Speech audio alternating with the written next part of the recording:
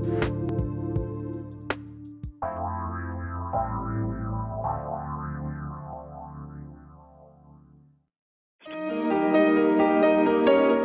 to the Dr. Pat Show. Talk radio to thrive by. Powerful, inspiring, and coming to you live, bringing you stories of people like you and me, busting through and living life full out. Get ready to dare to wonder what your life would be like if you knew you could not fail. Hey, everybody. Welcome. It's so great to have you tune us in and turn us on. Daniel Grauer is joining us here today. I'm going to introduce him in a minute. The book is Psychedelic Consciousness, Plant Intelligence for Healing Ourselves and Our Fragmented World. And I want to share a couple of things too, but honestly, Daniel has got like the whole thing covered. Hi, Benny. Hi, David. How are we doing? How are we hitting them? Psychedelic consciousness, folks. David, Benny. Yes, right here. We're waiting for you. So one of the things I learned along the way to becoming me is that there was alternate ways, other ways. I don't like the word alternate, but there are other ways to heal. And those ways were so very grained in ancient wisdom, plant-based. We see it in our pop culture movies sometimes, but we don't talk about it enough. And, you know, I talked about my grandmama the other day, and she is looking down at me right now thinking, what is this girl going to say about me again? But I do. I talk about my grandma, and I talk about my grandpa, who from the old countries. Now I know my grandpa, Benny, came from like Brazil. So now a lot of things make sense to me about like what kind of stuff he grew. So once upon a time, he was Italian and that was it. A lot of questions answered. So some of the other herbs that the dude grew in that garden, it's like, where'd you learn how to grow that, dude?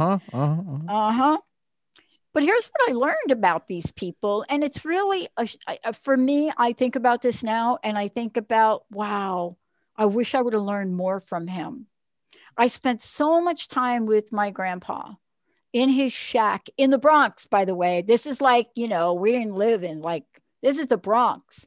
And grandpa has got like these herb beds and he's growing stuff. And grandma got them in tea and putting them on your sores on your body. And then she's got it. So you're drinking stuff to calm you down.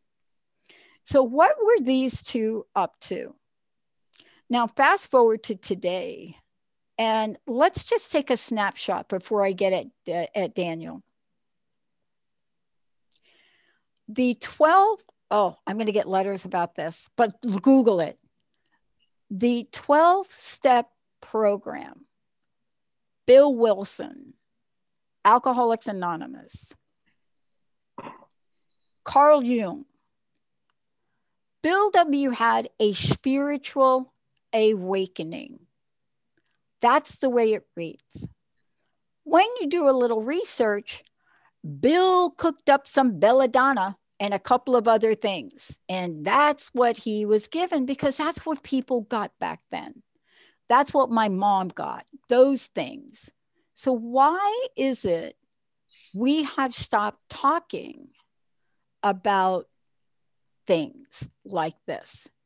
What is it about psychedelic consciousness that was such a part of the evolution of healing, not just in the United States and not just for a few times, but I'm talking about going back.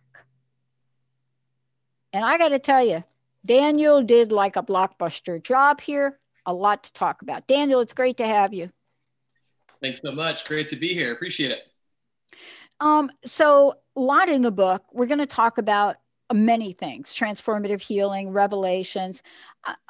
You know, I want to know two things. One, and you can answer them separately.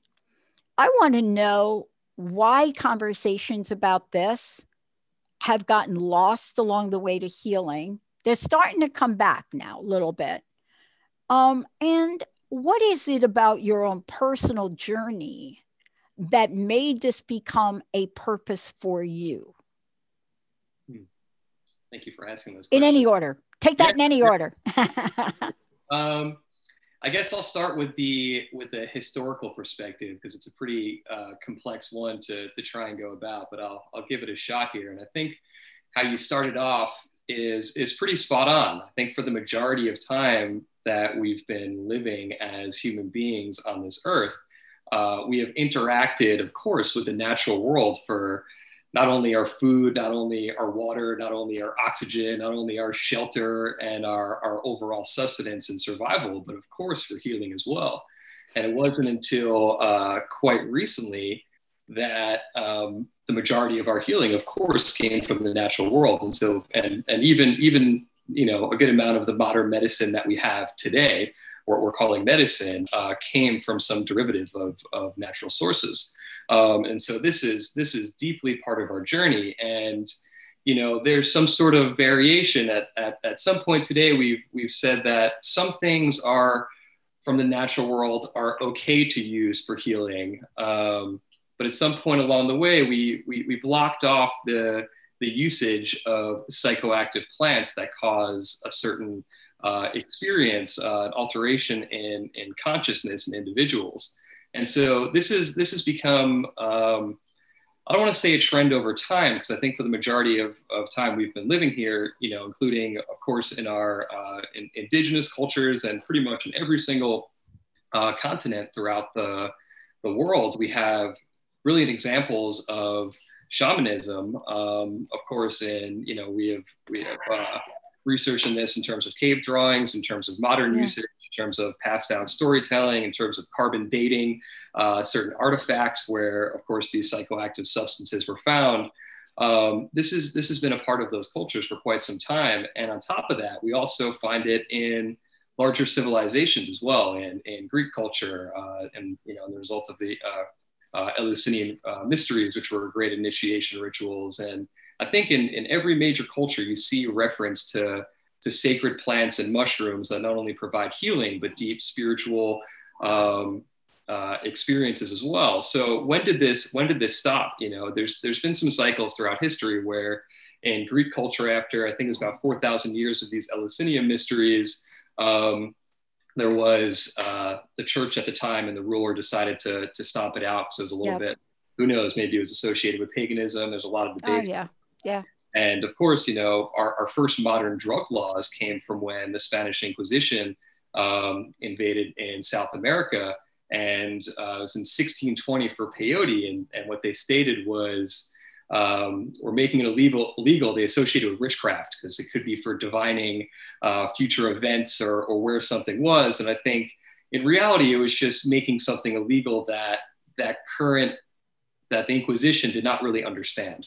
It was a direct, very divine experience. There was, you know, some magic happening there that they couldn't necessarily grapple with. And it was different from what they were used to in terms of healing at that time and in terms of what they were calling a religious experience. And so it became illegal. And, you know, something about that carried to this day.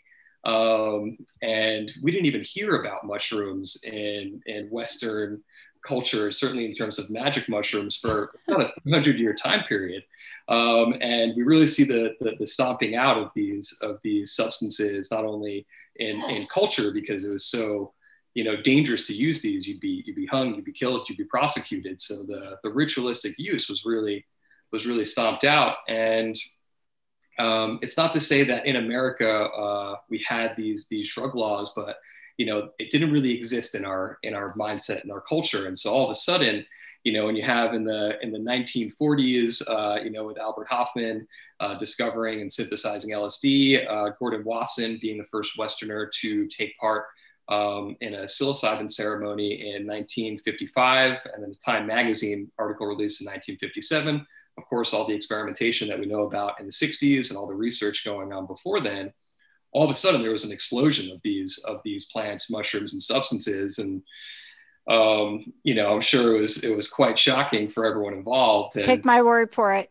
Yeah, you know, I was there. Just want you to know that.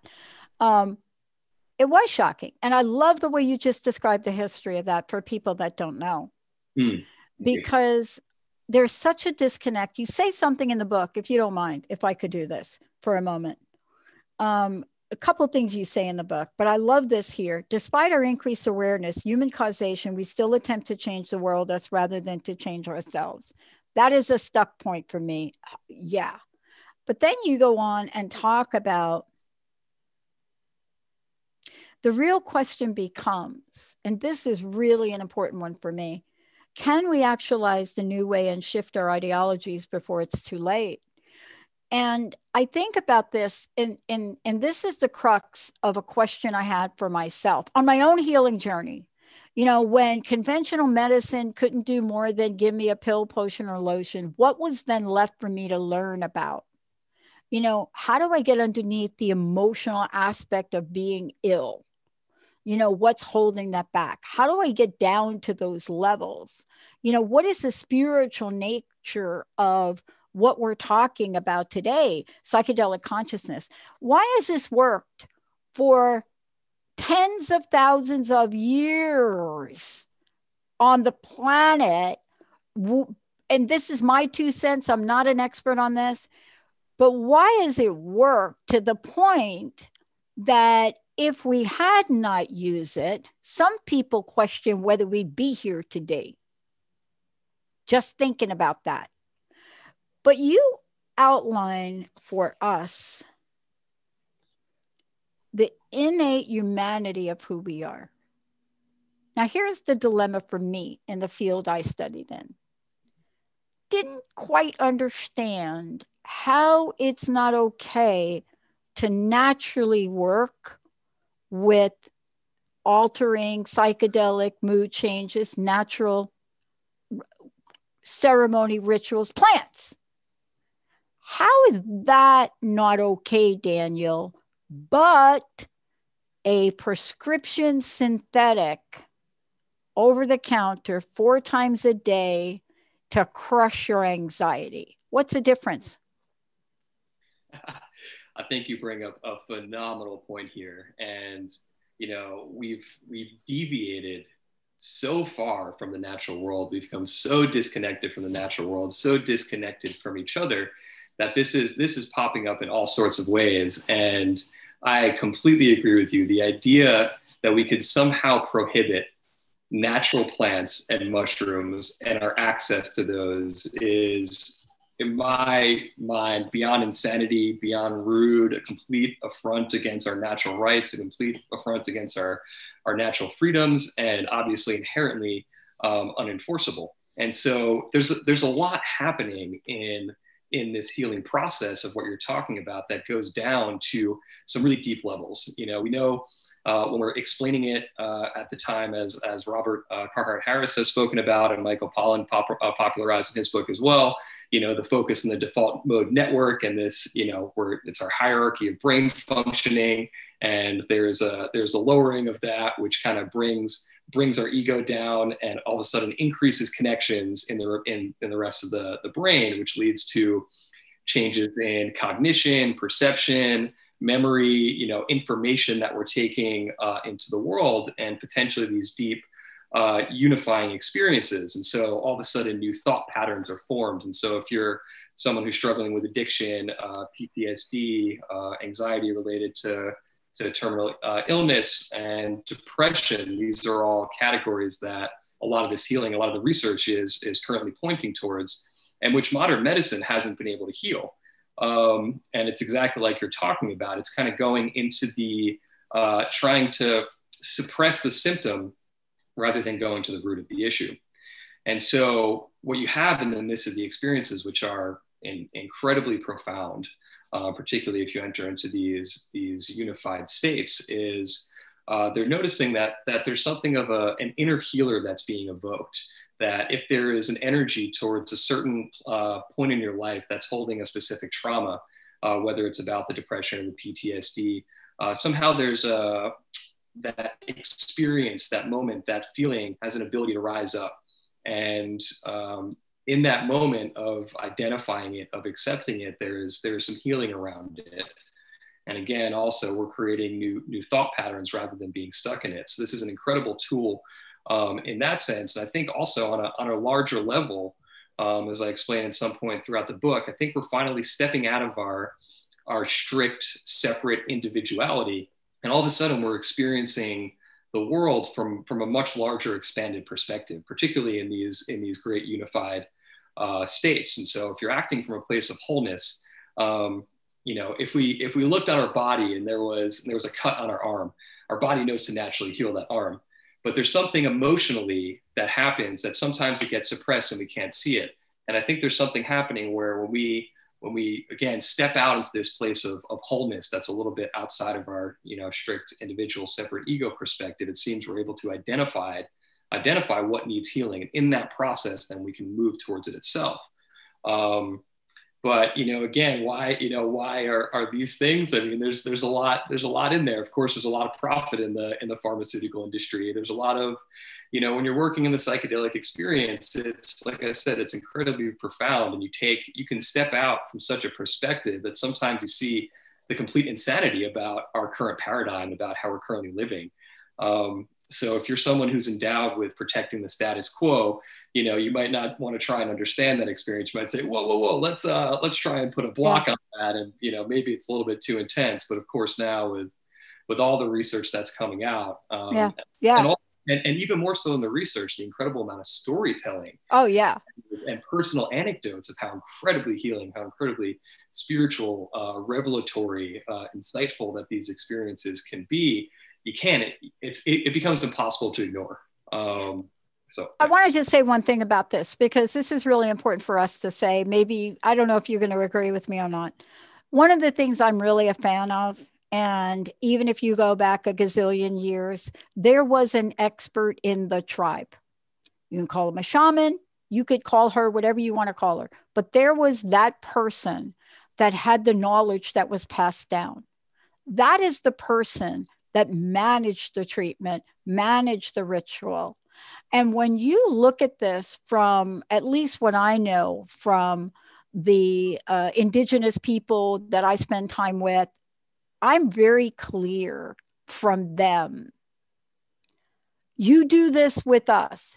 You don't do this on your own, Pat.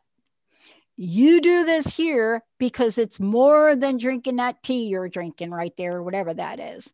And I think this is where we ran into trouble in the 60s. And this is my take on it. It wasn't that there weren't groups studying this and really trying to piggyback off Bill Wilson and say, wow, that dude, how much belladonna did he take? Did he hit it with the morphine top off to have a spiritual awakening? And out of that came 1934 and the 12-step programs and AA and millions of people getting sober. They tried to understand that. What happened with that movement is it became a street economy of money. It became, you could do it this way, controlled, or you could just go down the street and get a couple of yellow jackets and a bunch of other things. And so the book that you're talking about, and this is what I loved about it, is you're talking about whether they be substance-based technologies. You're talking about more than just the plant. You're talking about the process, the knowledge, the wisdom, the transfer. Some people do studies, it's controlled. You know what I mean? But that opens a door, because I got to ask you this question. People ain't healing. Medical marijuana was a huge fight in the state of Washington. I was one of the people beating the door down saying, come on. People are like, they're cancer. They're in pain. I don't care what you do to take this out of it or that out of it. What is going to be the pathway to not have to fight so hard to help people heal? Yeah, I think you raise a really interesting point about ritual and about guidelines, about safety, about process, about transferring of information, and inherently a deep respect for the experience. And so you know, all of those things are what carried this in a safe way, and in a comfortable way. And I think a large part of the healing itself. Right. And so in all of these early cultures that I mentioned beforehand, all of the civilizations, there was a container, there was a ritual, there was a guideline, and that's incredibly, incredibly important. And of course, there are variations on that theme. You know, there's been the classic mantra of set and setting for a long time in the psychedelic world. And I also talk about in the book making sure to have preparation, support, and integration. And if you're preparing beforehand, if you're readying yourself for the experience, if you've gotten attention, if you're coming into it with a deep amount of respect and dispelling all the myths that are out there, and preparing yourself for the states of consciousness that you might encounter, you're going to go into it a way better way. If you have someone who is supporting you during it, whether this be a classic shaman, whether this be a modern day therapist, whether this be, you know, a close friend who has a lot of experience that is compassionate and that you trust.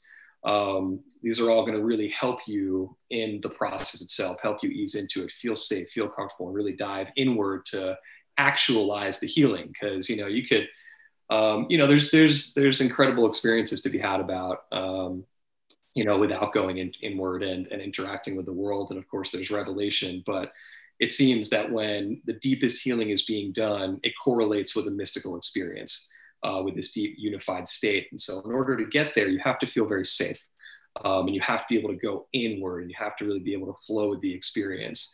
And likely, if you're not feeling comfortable or safe, you're not going to be able to hit that level. So the deep healing has got to come from that. And of course, the integration work after is just as important, if not more important than anything else, to how do I actually bring this healing into my life now? Whether this is, again, a matter of healing, whether this is revelation, there's this insight, creativity, the taking it forward is just as important, because yes, you can gain a lot from one experience. And, you know, again, it's important to say it is an experience. This isn't a concept, you know, this is you're directly interrelating with this revelation, this truth, and this healing. So it's in you and it sticks with you, but you still need to have the support around you to actually bring that in, and to integrate it. Yeah. And so, you know, you talk about how do we do this? And it's a really incredible question, because as you mentioned, in the 60s, there's a lot of the, you know, Timothy Leary, tune in, turn on, drop out. And I think what's so powerful about what's happening and the rhetoric that's coming out of the psychedelic movement, Renaissance community, patchwork community, whatever you want to call it, is it's really based in integration rather than revolution. And maybe the act itself and the experience itself is quite revolutionary. Again, when you live in such a separated, disconnected world, and all of a sudden you enter into a space of unity and infinite love and great healing, there's going to be some juxtapositions. You're going to look at the world and say, why these chemicals? Why are we harming the world and polluting the world? And it's, you know, it almost becomes, again, insanity once you see things from that perspective. And well, you know the definition of insanity, don't you? What's that? Doing the same thing over and over again, expecting different results. Isn't that what we're doing to try to heal people? Exactly. You know, look, I had a lot to talk to you about. We're going to take a short break. Sure. Benny, 3 copies. This is a fantastic book. Gosh, I wish we had some imagery. David, you're going to have to look up the ayahuasca plant, because I'm going to talk about it when we come back. 1-800-930-2819, 1-800-930-2819. We've got copies of the book to give away. Before we go to break, I want people to know how to find out more about you, how to get the book on their own, Daniel, if you don't mind. Yeah, sure. Absolutely. There's a ton of ways. You can go directly through my website, danielgrauer.com. You can get it through my publisher's website, intertraditions.com. You can also get it through IndieBound, Amazon, and Barnes & Noble as well. So it's all out there and all available on all those sites. So True Confessions, we're going to go to break, Benny. True Confessions, sitting down. Benny knows my Uncle Ralph when he was alive. Uncle Ralph, Uncle Al. Came on the show, did a segment, cussed a lot in Italian. But I got to really grill him on some things. Thank you, Ancestry.com, for allowing me to look up why we all felt different, why grandpa looked different, and find out, where do you think grandpa was born, and why do you think he was growing a lot of stuff in the Bronx? Brazil. Comes from Brazil. Ayahuasca. Depression. My mother had it. Committed suicide. My dad, my grandpa, tried to help her. What is it we don't know, don't want to explore, that could help countless people for the anxiety of the way we live in the world? And I want to just say this before we hop over to break. Anybody that has ever had any physical trauma, and I've shared a little bit about my own journey, physical abuse, whatever you want to call it, your own version of Law and Order SVU. What could possibly be a way to remove what Carolyn Mace calls the tissue memory of those? What might have I done, and what have I done to reach down at some of the deepest parts of me to be free from that trauma? We're going to come back, and I can't wait. I can't wait, because we're going to talk about something in the book called Getting There. We'll be right back.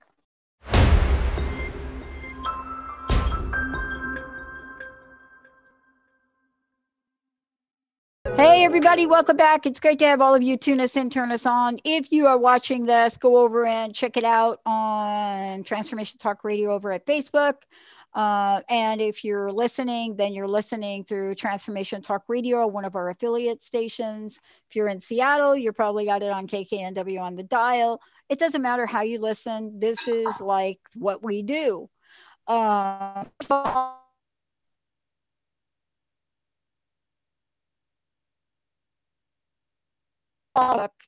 you want to go over to Facebook and put your information in there, then you could also tell, let's see, who are we going to tell? We're going to tell David, and David will get that at you right away. We'll get some information, and off we go. If you want to find out more about Daniel, let's hit everybody up with how to get a copy of the book on their own, how to find out about you, how to follow you on social media, and any other place you are. Sure. So yeah, how to get a copy of the book. You can either go to my website at danielgrauer.com. You can go to my publisher's website at innertraditions.com.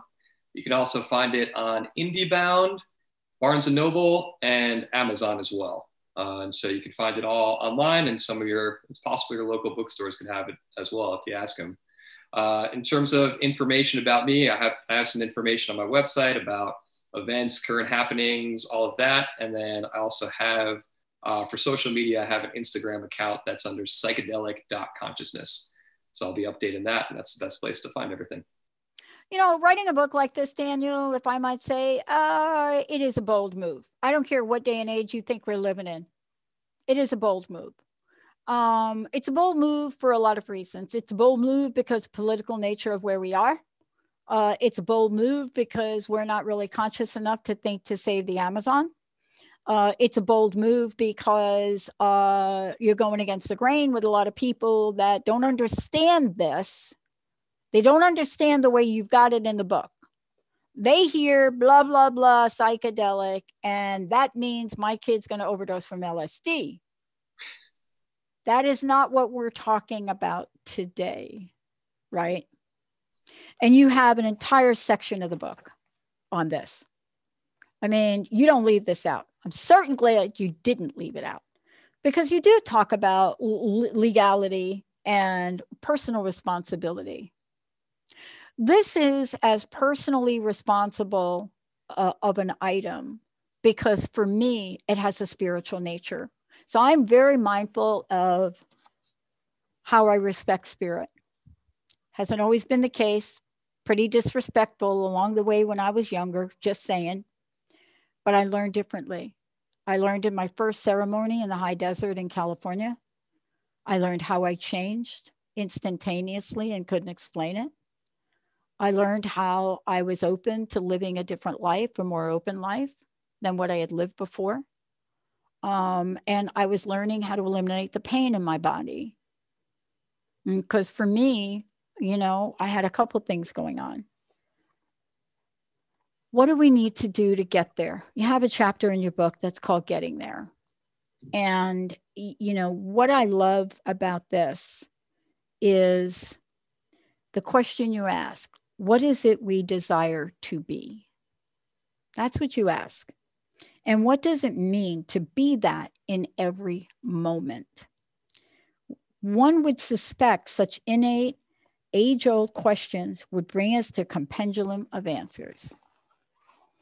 But boy, it is like we have lost that part of searching in the black hole of infinity. What does this mean to you?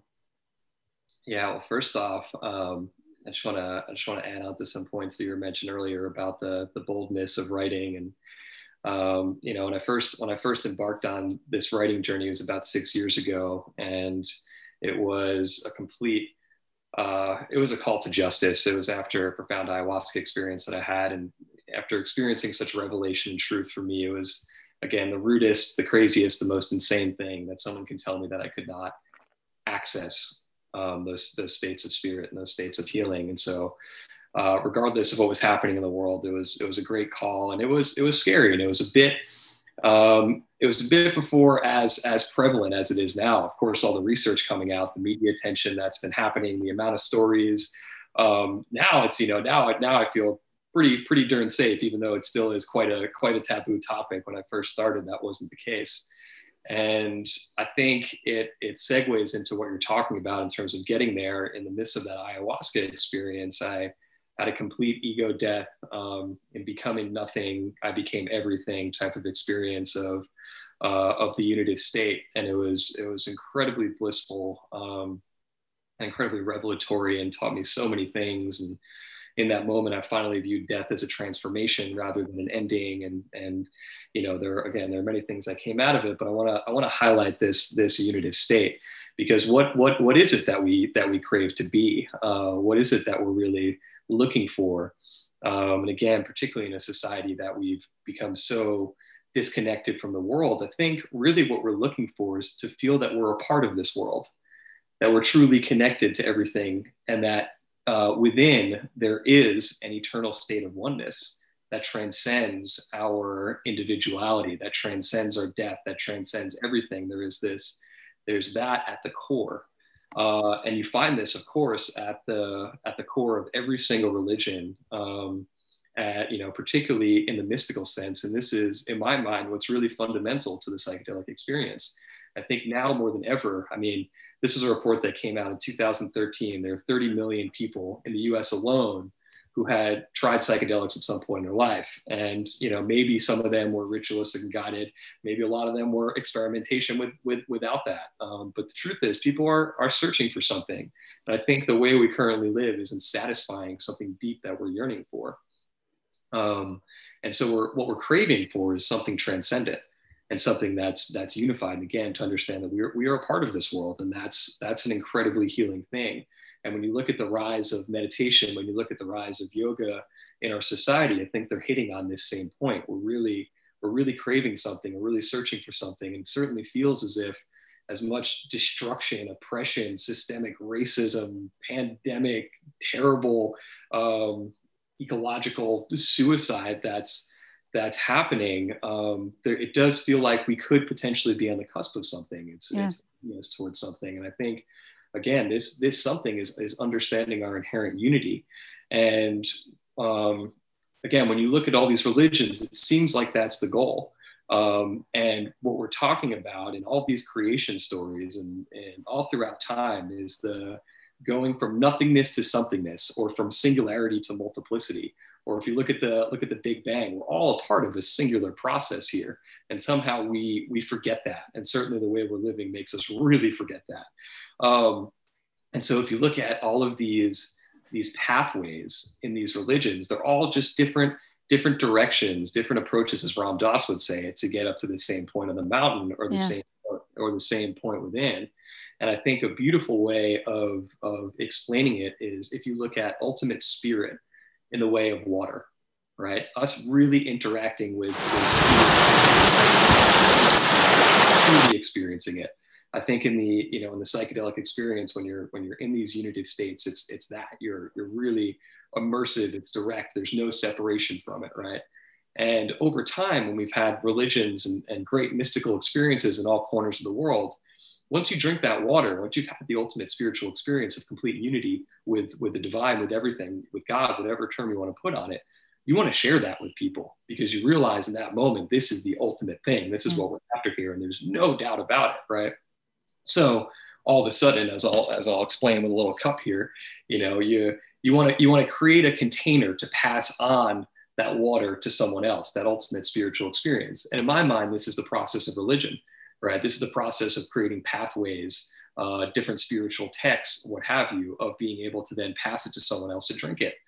However, we run into the issue of people mistaking the glass for the water itself. This is when religions get too dogmatic, when hierarchies come into place, when people use it for power, all that kind of stuff. However, once you've had the experience of drinking the water, of experiencing ultimate spirit, then you start to appreciate every container and every single pathway that is, because you see it for what it is, a container. If it hasn't been sealed off, then it could actually pass on that way.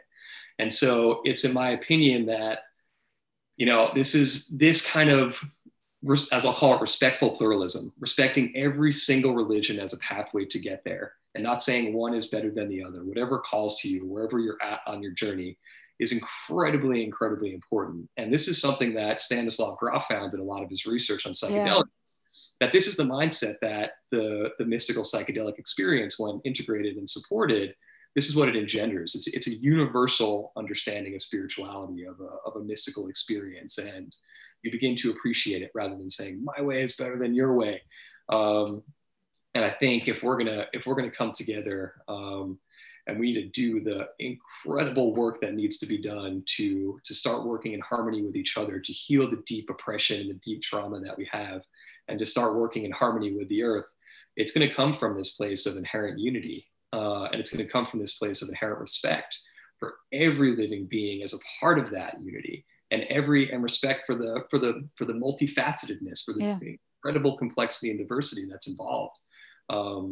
And so for me, that's how we get there. That's part of the way of getting there. Yeah. And, you know, one of the things I too want to talk about here, and I want to interject it in based on what you said, when I talk about, let's just say ayahuasca for a moment, I want to make sure, if you all are looking at this, do your research.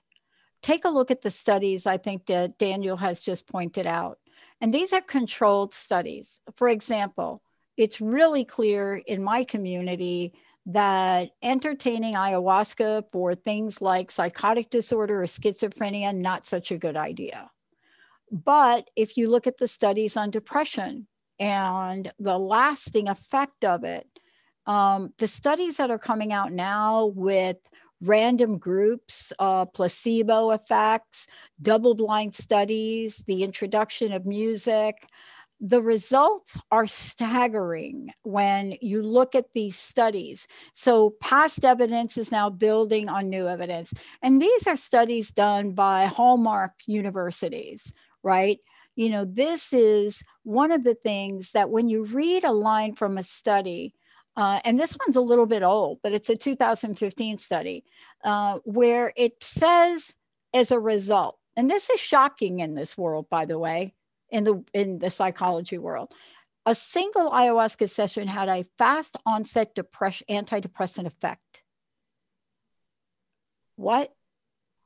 And then they go on to talk about the scientists that now come in and why it's receiving attention from scientists now beyond this, because it's almost as if it seems impossible, right? It seems impossible. Outside of just this one particular conversation, of course, there are other things that you'll read about, LSD, mushrooms, but the science now, the science of this is people are spending money to research it. So let's just start with the money part, because back in the day, you couldn't get money to research this. But universities are being funded to study it, to research it, and provide empirical results. Isn't that too what it might take for us to have a larger scale? I'm not going to say acceptance of it, but curiosity. What do you think? Yeah, I think you're absolutely right. Particularly, in our current society, we are really, really bent on science, on rationality, and that's great. And so for us, the way to move forward is going to be proved in those, quote unquote, proved in those same contexts. Obviously, for once you've had the experience, this all is it's axiomatic. It's obvious, that these things are healing, that these things are revelatory. But for folks who haven't experienced it, and more importantly, for folks who doubt the potential of psychedelics, absolutely, the research is the best way forward. And that's where I give a lot of gratitude and a lot of thanks for organizations like MAPS, which is for almost a 30-year time period has been banging at the door of the government, just trying to be allowed to do this research. It was prevented from 1970s up until the late 1990s. You couldn't even do research. You weren't even allowed to, which is, how many things really are that again, that are natural that you can't even do research on. I think the first one was a Rick Strassman DMT research study, which is kind of fascinating when you think about it, considering how intense the DMT experience could be.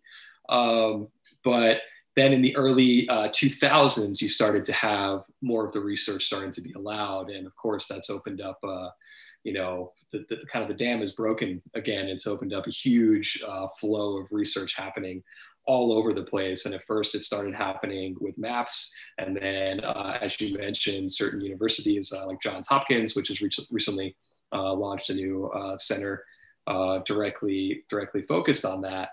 And so this is incredibly important, just to explain it in the current language that we're now accustomed to. Yeah.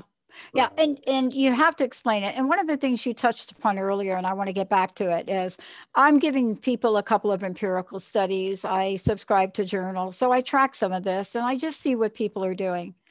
But when you read about, shall I call it anecdotal? When you read about anecdotal scenario, again in Brazil has the most overstressed prison system like in the world. 550,000 inmates. They had one of the most horrific revolts in 2002 or something like that. And then in comes this guy, and it was bloody. This was a bloody prison thing. It was like, oopsie, that is not going to work out. I mean, it was horrible. It was horrible. In comes now, here you go, enter in somebody that gets an idea and says, aha, why don't we try ayahuasca on these people? One person's idea, a failing prison system, horrific prison system. And now part of the culture, they decide to do this. And the anecdotal results when you read about this and what it did, and prisoners making amends to their victims. I mean, when you read about this, it is hard to imagine.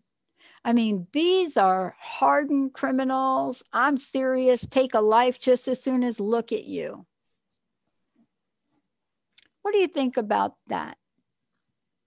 I loved when I saw that study and that suggestion came out. I thought it was just beautiful, because there's so much involved there in terms of, the drug war that's come about, and putting people in prison as a result of using drugs. That all of a sudden we're now seeing that the same drugs that they're putting people in for are the ones that can help people get out of it and heal. So there's something pretty incredible about that juxtaposition in itself. But I think it's spot on, and it leads to an interesting statement, which might seem for some folks a little bit extreme to say, but what we're talking about is these plants and mushrooms can not only heal and bring about revelation, but it seems like we're talking about becoming better humans. And at some point, we've lost track of our humanity. And what does that look like, right? So when you're talking about being able to, in this situation, to heal in such a way that you want to now be integrated back into society and realize perhaps the wrong that you've done and take a walk through a pretty intense moral experience to really think about what happened and then desire to come out and apologize rather than beforehand not. So we have to look at that and say what's happening again. All of a sudden, if you start feeling you're connected to the world, if you start realizing how innately connected you are to other humans and living beings, you don't want to harm them. It's the complete opposite. You want to help them. And so a lot of this research that's coming out is not only it's helping people in this context that have been in prison, but probably help them from not arriving there. There was a study that came out that showed not continued, that psychedelic use generally correlated with a decrease in crime for individuals. Yeah. It's also, there's been research which is counterintuitive to what the media has said. Right, exactly. Right. Really blown out of proportion. But when you look at it, it's leading to increased empathy. It's leading to increased openness, increased sociality, an increased sense of meaning and purpose. Again, understanding yourself as a part of the whole rather than separate. These are all incredible things, incredible tools to be able to move forward in the world. If we could be more empathetic, more compassionate towards each other, I mean, that's a beautiful society. That's a society that I certainly want to live in. And in regards to the media that's come about over the years, I mean, of course, there's particularly when there was so much use happening before we really were able to integrate, the great wisdom from a lot of these indigenous cultures on the best ritualistic guided ways to do it. Of course, there were mishaps. These are really, really powerful tools and really powerful living entities and living beings that we're kind of co-evolving with. But, it's important to recognize that any tool has a harm potential. Even water can drown us, fire can burn, as Stanislav Grof said in the famous quote, a knife in the hands of a chef, a murderer, a surgeon, and a young child, of course, is something very different, but it's the same tool.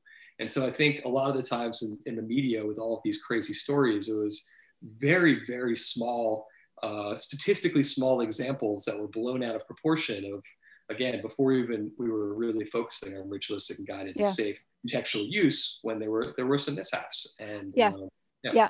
And the other thing, I mean, we're talking about Timothy Leary, who decides to use a different drug and tries something not necessarily in a controlled condition. And that was one of the first studies done where he's like, oopsie, it may work for depression, but these folks over here that have other illnesses, it's not working for. We have a hard line in the United States. We don't experiment on people. That's our hard line here. That's why so much of this research, except for UCLA, they've got a professor, who is it? Bong? I can't remember his name, in UCLA. Except for here and there, most of this research is not being done here because we have very strict ethical experimenting on people. I mean, my research was on the edge of not getting approved because I was studying something that triggered an effect. I was studying betrayal and broken promises. So they were like, oh, what are you going to do when this? But we have to look outside to see who are the societies like Brazil that really didn't have any other path of recourse. I mean, their prison system, they didn't really have another path of recourse at all. I want to ask you, we've got a couple of minutes left. A lot in the book, a lot we've talked about, a lot we didn't talk about. I want to thank you for today and for writing such an incredible book. It's a beautiful blend of science, spirituality, and action. Again, I'd love to know what your personal message, and then please tell folks how they can find out more about you, Daniel. Thank you for all that you're doing on this to make us all more aware. Oh, thank you so much for having me here. I really appreciate it. So in terms of where to find out more, again, website, danielgrauer.com, or through an Instagram page, or psychedelic.consciousness. That's where I'll be updating things the most. You can always hop onto my email list on the website. And so that way, that's the best way to access in terms of a wider scale personal message, I would say for me, what I'm really, really hoping out of providing this message, it's really on behalf of the earth itself, on behalf of the plants and mushrooms, and on behalf of the deep ecological destruction that's happening right now. And it's my greatest hope that we could move forward together and help use these experiences to understand our deep interconnection between each other and the natural world and the livingness of the natural world itself. And so that hopefully we can move forward with a heightened sense of respect, with a heightened sense of reverence, and hopefully an increased degree of action, so that we can all move forward and help prevent this incredible catastrophe that we're all marching forward towards. And that means different things for different people, and it's going to mean a trillion different small choices and small actions on all of our parts to bring back a state of harmony between ourselves and between the natural world. So that's my greatest hope through all of this. I want to thank you for that. And I got a question. Let me just answer it real quick. Yes. Go and look at the more recent studies for Angie, for you, and you'll find CNN did a real good expose and referenced some studies from 2018. Also, that particular study had to do with PTSD. So you got to do your homework. You got to check where the source of the study came from, not from an internet page, but check the source, check what people are saying. And then you should be able to find your way to more information. But again, none of this gets done without proper supervision, and it is not a one size fits all. That's why Daniel wrote this fantastic book. Thank you, everybody. We'll see you next time.